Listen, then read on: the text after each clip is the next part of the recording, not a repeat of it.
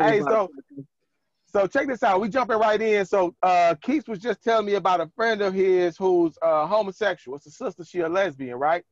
Okay. And so her grandmother, I guess reminds her that she's going to go to hell, right?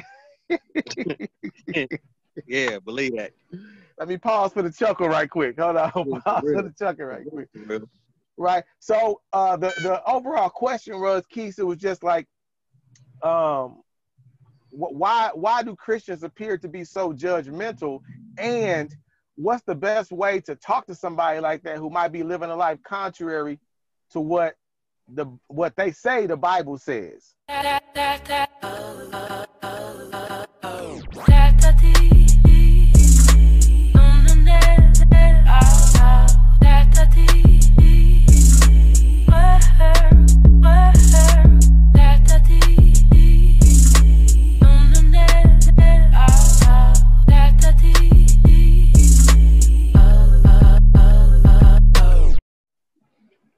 I mean, but that whole discussion right there is based on that.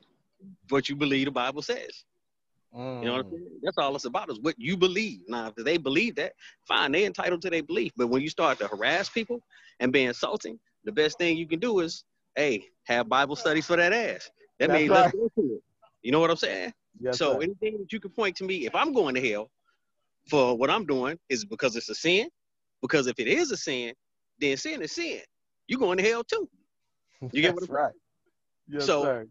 they ain't no greater sins or lower sins from what I'm told. Sin is a sin. So if you lying, you cheating, you stealing, you murdering the integrity and the character of people through your misuse of words, then shoot, why ain't you going? That's right. I know That's why they right. gonna say they ain't going, because they blessed and highly favored, right? Uh-huh. Anyway, get out of here with that. Based on That's the rhetoric. who told you was blessed? Who told you was highly favored? Did the scripture say that? If so, where to go? Where at? That's why I like this whole thing dealing with the whole Bible study thing, man. Yes, Like, sir. let's go to it. Either you can learn to just be respectful and we work things out, or we just go ahead and decide, fine, let's get into the scripture, let's break it down, and let's get from the Rudy to the Tootie on what's what. Because see, people gonna calm down then. Once you take Right. their ass to that book and you say, okay, if that's what you really want to do, let's get into it. Show me That's how many more foul than you are. You know what I'm saying? That's Prove it. that to me, then all right, then cool. And you try to do it using the scripture. I don't want to hear what your pastor said. I don't want to hear what your friend said. I don't want to hear about how you feel. That don't mean nothing. You know what I'm saying? Yes, indeed. Because my feelings could be just as valid as your feelings. You know, my interpretation of the word could be just as valid as your interpretation. A good question I'll ask is, what is hell? What you mean by that? See, that's what I'm saying. Go to the scripture. Go you got to go to the to the scripture. scripture. Could it really be worse than what we're dealing with right now? Like, it's an imaginary place somebody made up. Come on, man. I'm not worried about nobody's imaginary places that they made up in their head. You made it up. Like, or somebody made it up for you. You believed in it. Hell ain't nothing but a mental state, a condition of the mind. How you see reality. There ain't no damn place called hell. You know what I mean? You gonna find out. Yep, you gonna find out too. We all gonna find out. So right. until then, That's can we right. at least be decent? Can we be respectful to each other?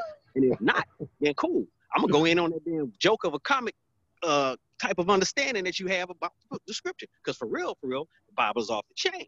If you understand it. If you don't understand it, you walk around with this little namby-pamby kiddo version of some shit. You might as well be watching Saturday morning cartoons trying to tell me I'm interpreting the Bible by watching fucking Scooby-Doo and shit. Like, it don't make no damn sense. Nah, you Yes, sir. the damn thing. What Yes, you're doing sir. is being trying to justify you having the need to feel like you're better than somebody. You know what I'm saying? Ego. That's all. Ego. That's all it's about. So usually when people talk like that, I'll be like, hey, as soon as they say to me, you know, I'm in the Bible. I'm a Christian. I'm this, that, and the other.